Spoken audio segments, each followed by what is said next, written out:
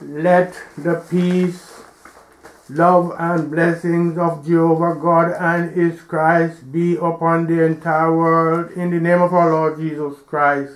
Amen. From democracy to theocracy. Everlasting gospel delivered to the entire world by the Holy Spirit of truth, leader OLUMBA, Obu, the supernatural teacher. First lesson, Matthew chapter 8, verse 8. The centurion answered and said, Lord, I am not worthy that thou shouldest come under my roof, but speak the word only, and my servant shall be healed. Second lesson, St. Matthew chapter 12, verse 37. For by thy words thou shalt be justified, and by thy words thou shalt be condemned. Golden text in Matthew chapter 11, verse 28. Come unto me, all ye that labor and are heavy laden, and I will give you rest. Faith can move mountains. Quote, the above text form the summary of our lesson in this gospel. They also form the glad tidings of great joy for the whole world. This call has been extended to the poor, the hungry, the faithless, the unbelievers, the weak, and the hopeless for salvation.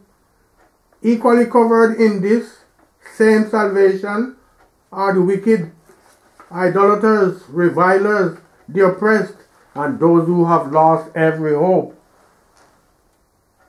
Whatever the nature of your problems, once you receive this gospel and believe it, all the problems are over.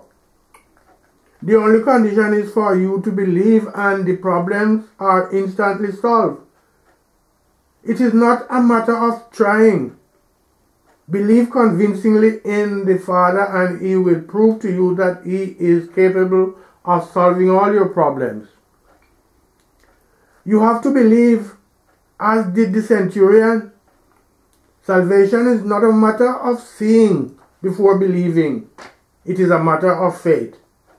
There is no need for anyone to want to come to 24 Amber Street to see the Father, to have audience with Him, or for Him to place His hands on one's head and pray. Stay where you are, whether in your house or inside a hole, and you will feel His impact if you believe. Whatever medium this gospel comes through to you, believe, and all your problems will be solved. It is the Spirit that works. Therefore, any person that read this gospel and believe fervently in Him is saved. Let all the afflicted gather around their television sets with fervent belief that once they listen to the voice of the Father, or imagine, look at the red garment, whatever problem, whether it is poverty, illness, barrenness, persecution, court cases, or any problem will be solved instantly. Those in the television crew who work faithfully for the proper dissemination of His gospel are abundantly blessed. Spiritual chorus. Jesus is the way, the truth, and the life. Whosoever cometh to Him shall never die. Therefore, beloved, the statement of the centurion serves as a lesson for me, for you, and for the whole world, especially this dispensation, when it is the word that works. The centurion did not want Christ to come under his roof, but that he should speak only the word, and his servant would be healed. The response of the centurion was a clear demonstration of unshakable faith in God. This explains how unfathomable the love of God is. The Gospels here are being publicized so that all the inhabitants of the world would have access to it, especially those who, in one way or the other, could not come out openly to embrace this truth. They also may avail themselves the opportunity of hearing the gospel of redemption from the television, radio, or read it in print.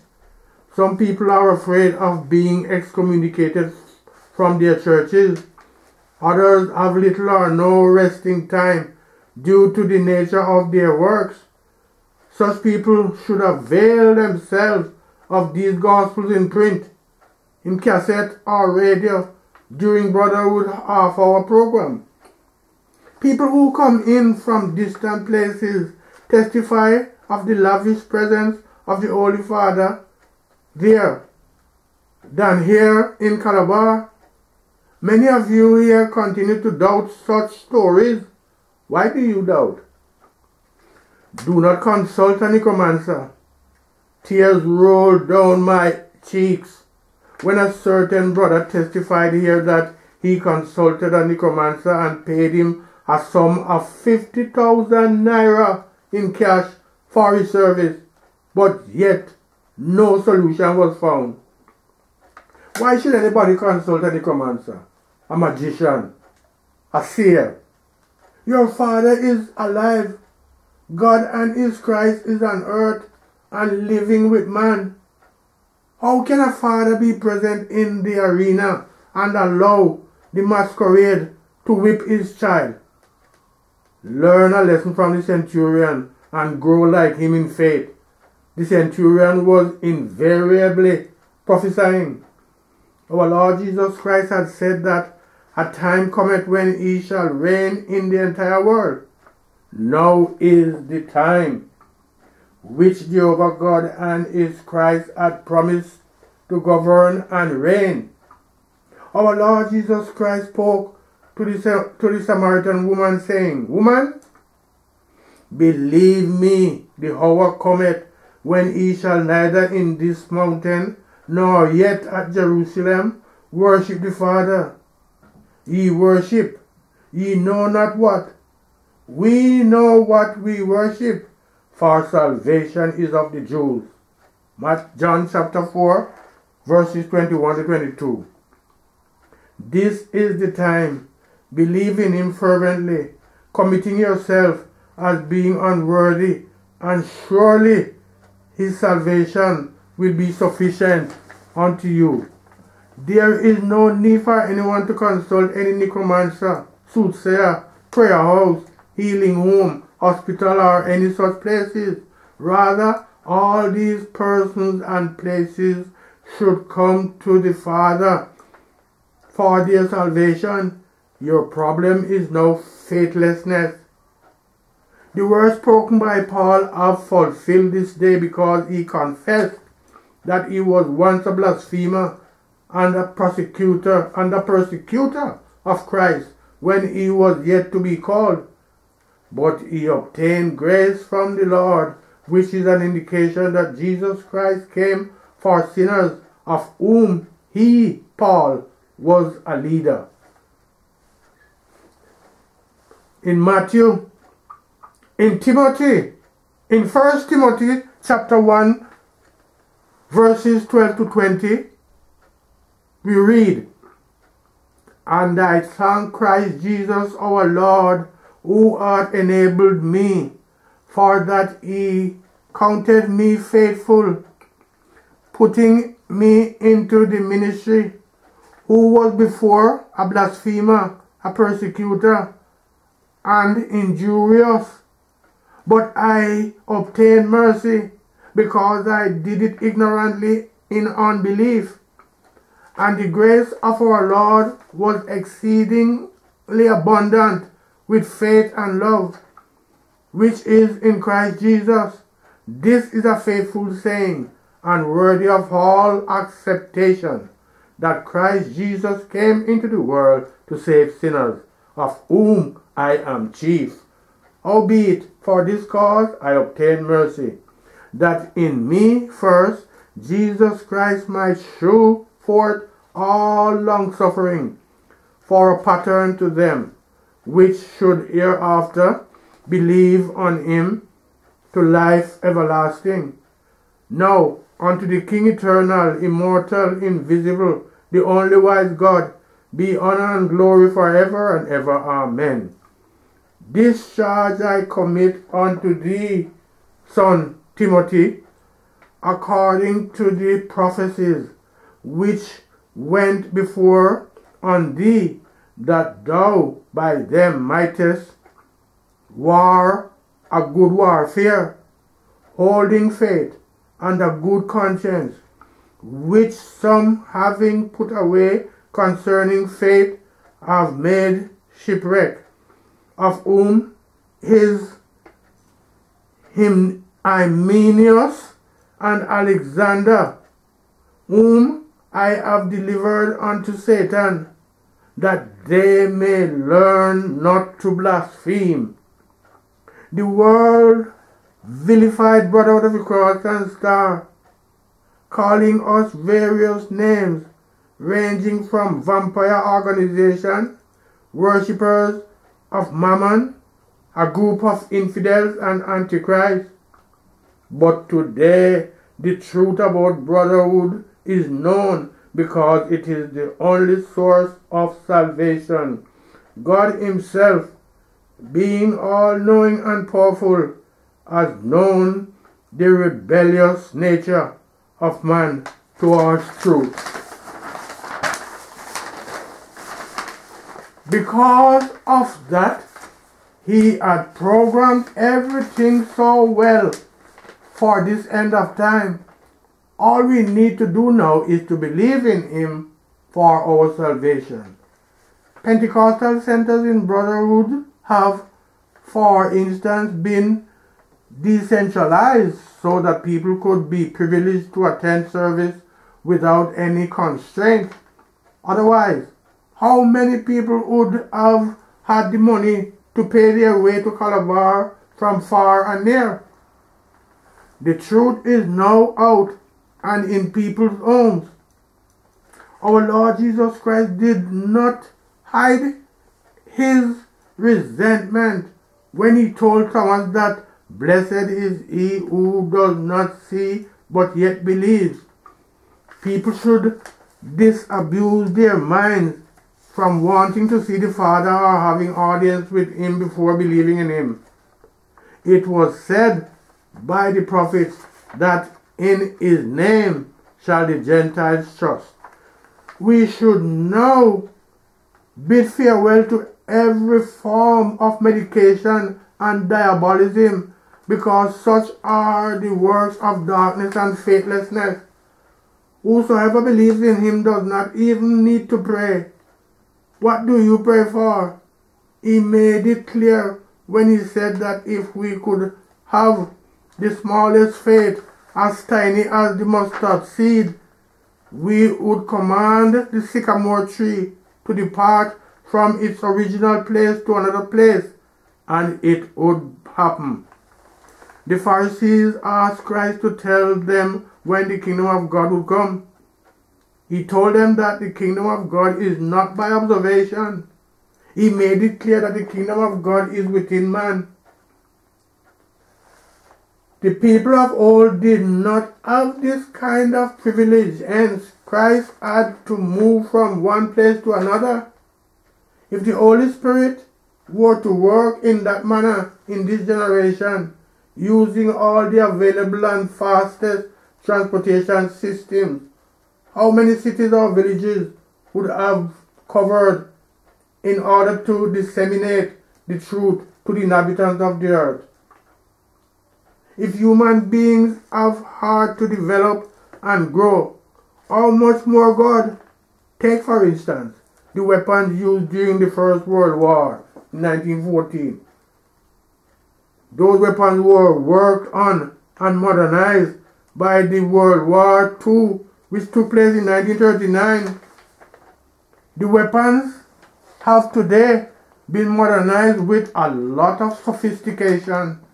If man, who is given limited knowledge, and ability could do this, then how much more God, who is all-knowing and all-powerful?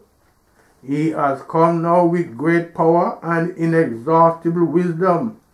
This explains why I tell you that brotherhood is not a church denomination. It's not a prayer house or a healing home. Brotherhood of the Cross and Star is the kingdom of God, in where Jehovah God and His Christ reign supreme.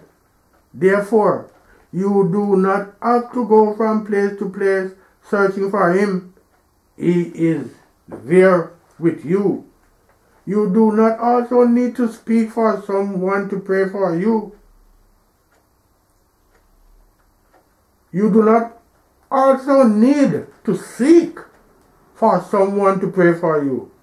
He is right inside you, and you only need to believe in Him and all your problems will be solved. There is nothing that exists in this world without His design. Everything is according to His design, and they had all been prophesied long ago. A local adage has it that when God causes rashes, He also provides the fingernails with which to scratch it. In other words, for every human problem, there is a divine solution. It is said that temptation shall come, but that God will provide a way out for all those that believe in Him. God cannot allow you to be tempted beyond the level of your faith in Him. No person should think that he is alone or feel insecure and thereby resort to seek for protection in India or any other part of the world.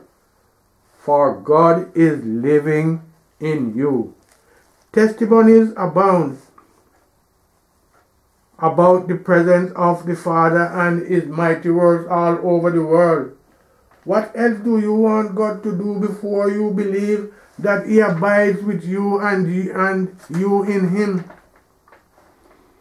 Our duty, therefore, is to cast all our problems to Him, believing faithfully in Him that He is with us. There is no need to lament, cry, or feel miserable in any way. Do not attempt to help yourself in any way. Believe in Him alone, and all your problems will be solved. This gospel is given to strengthen your faith in God. No more war. All those who had nursed the belief or are believing that there will be war in Nigeria should disabuse their minds. God has come down now to take over all affairs in Nigeria and in the whole world. It is said that the kingdoms of this world have become the kingdom of Jehovah God and His Christ. This has materialized now, not only in Nigeria or Africa, but also in the whole world. Nobody now has power to do what pleases him. Everybody has to work and according to God's dictates. This guide will then unite all the inhabitants of the world. One people, one language, one market, one currency and economy, and one government. Before the physical advent of our Lord Jesus Christ on earth, man was in disharmony with God. That was why Christ came as the mediator between man and God, using His blood as supreme sacrifice. The Father has come now by Himself, and man has no problem but to believe in Him. The Father is here, the Son is here, and the Holy Spirit is here also with the heavenly hosts. Nobody should therefore lament about any problem, whether in his house, in his village, in a state or nation. Is God not the owner of your house, your village, your state, and nation? God is now shining like the morning star. He is everywhere. He is with you at all times and sees and knows everything. May we have the first lesson read again.